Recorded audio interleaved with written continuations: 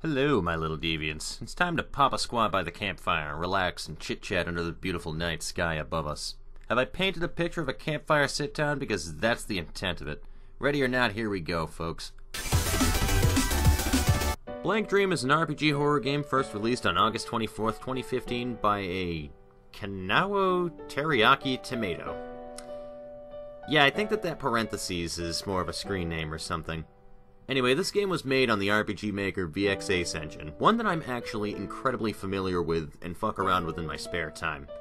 This being an RPG Maker game means that we get to see and expect a lot of the same general concepts used in other RPG horror games out there, which includes things like puzzles, traps, gruesome scenery, a good plot, and a main character with a backstory that gets revealed as the game further progresses. All the typical aspects of an RPG horror game are here in this game, as well as its own little twist that I find rather unique in style. Blank Dream begins in a place called the Mirror World and makes pretty good use of the whole amnesia cliché. Turns out you killed yourself for unknown reasons, lost your memories in death, and while doing so you made a wish that you had never even existed in the first place. The only way to regain your lost memories and grant your wish is to shatter all the mirrors in the Mirror World by killing yourself inside of them. I just want to expound on the fact of how uneasy this made me feel playing this game. I'm pretty sure this was the game designer's intent, but nonetheless. If you couldn't tell by now, this game puts some heavy emphasis on suicidal themes as both a plot device and in the gameplay, and you'll be continually reminded of this considering that there are a total of 6 goddamn mirrors in this game, each that are placed in its own sectioned off areas / zones with different themes in each area. Certain doors in this game will be locked by corresponding keys that match the color, bronze, silver, and gold. It adds a layer of progression to everything, and you know that you need to complete the bronze rooms in order to access the silver key, and then move on to the next portion of the game. A basic design, but it's effective nonetheless because of its fluid and straightforward design. Each of these stages has its own set of puzzles, traps, items, and goals to accomplish within all of them. All in all, none of them were really too obscure. In fact, I managed to make it through this entire first play of the game without even touching the walkthrough.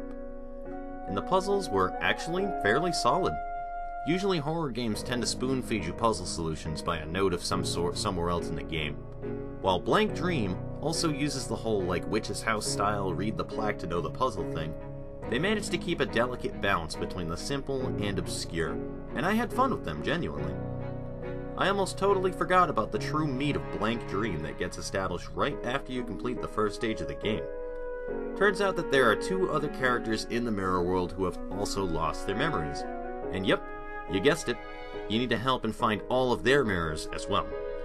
The thing to remember here is that while it's not necessary to find their mirrors to beat the game, it's a necessary evil in order to view the best endings. I needed a walkthrough to find these, I'm not gonna lie. They were pretty fucking obscure, and they required you to complete every stage so that you can adjust the lantern light in order to find even most of them. But I'll get into that one later on. My first and biggest pro for this game is the implementation of an actual fucking objective. I touched on this in Pitch Black and praised the great and mighty Louis Theroux about creating an objective with all the torches and everything. Same concept here. The thing is that too many RPG horror games and horror games in general have really boring objectives. Eve, you need to get out of the art gallery. Mad Father, find Father. Crooked Man, find the previous tenant of my apartment. Seriously, what are you going to do? Have a fucking tea party within David? I mean, it's just not that these games are necessarily bad, but the way that the plot moves forward to the actual horror just tends to lack. I mean, how many times have you watched a horror game character make a terrible fucking decision and then asked, gee, who the hell would do that? Must be a moron, before coming to the conclusion, oh, right, I'm playing a horror game, and if they didn't do that, then it wouldn't advance the plot. Blank Dream, on the other hand, delivers. The best thing about the objective is that it is literally understood as a gameplay mechanic towards the player. You've already done this in countless other video games, like the 8 red coins from Super Mario 64. Find the mirrors, break them, complete game. Got it. Second major pro, the music. The music. The music. Any of you who return to watch my content should probably already know that a good soundtrack make or breaks a game for me. I need a good soundtrack. I fucking need it. And this game has that soundtrack. That hub music that it plays the first time that you meet Yuzu was definitely something I was not expecting out of an RPG horror game, and it's fantastic. There are other good tracks as well, typically ones associated to plot reveals, and of course the track from Eve that plays in the school area. My third and final pro that I wanted to address is about the game's plot. Those of you who don't want any spoilers, just stop right here because I'm about to dump into a very big payout towards the end of the game. Blank Dream had an interesting focus on its storyline, meaning that the game focuses more on the characters as a whole. This game is less centered around the main character Mishiro and instead makes you draw the lines of the relationships between the characters mentioned throughout the game to understand what truly happened to drive the main character to suicide. Characters weren't introduced in Blank Dream just to make you get attached to them before they were inevitably killed off like most horror games. Instead, characters were introduced because they all had some major contribution to the story at some point. And the game feels more like a spiderweb of events, trying to tie them together. While this was a bit confusing, I also found it interesting nonetheless. This point will be expanded on in just a minute here. Going along with the plot being interesting, there's also a con about it that I wasn't a big fan of. That con is plot dump. While those are a necessity sometimes, I feel like a plot dump more often than not is used as a lazy way to drop all of the game's story into one short session, usually because there wasn't enough information throughout the game itself. Blank Dream doesn't divulge a whole lot of information about the plot behind the mirror world, or other characters that this game is more centered around, like what about Mishiro's grandfather Rinzo, Utsuro, or Tamaki? These people are more often what the game is far more centered on than even Mishiro herself, and there's hardly anything even divulged. Instead, after receiving all of either Yuzu or Ryutaro's mirrors, Tamaki, which is your best friend Ayato's mother, or Rinzo, your grandpappy, dump a bunch of names, relationships, and overall just way too much fucking text for one sit down. At least for me, it was really difficult to follow. The second con is less major, which involves the lantern light. A few mirrors of the side characters required the ability to make your lantern brighter. This is something that's only obtained after the end of one of the final areas of the game. While I don't particularly have an issue with that part by itself, the problem is that the game didn't really seem to do a great job at telling me that it was useful for every other fireplace in the game. Now I know what you're thinking, it's kind of self-explanatory, and you should be able to figure that one out just for crawling down a fireplace anyway, and I'll take full responsibility for that. But I feel that there should have been a tooltip or a quick piece of dialogue telling me to backtrack now that I have the lantern upgrade.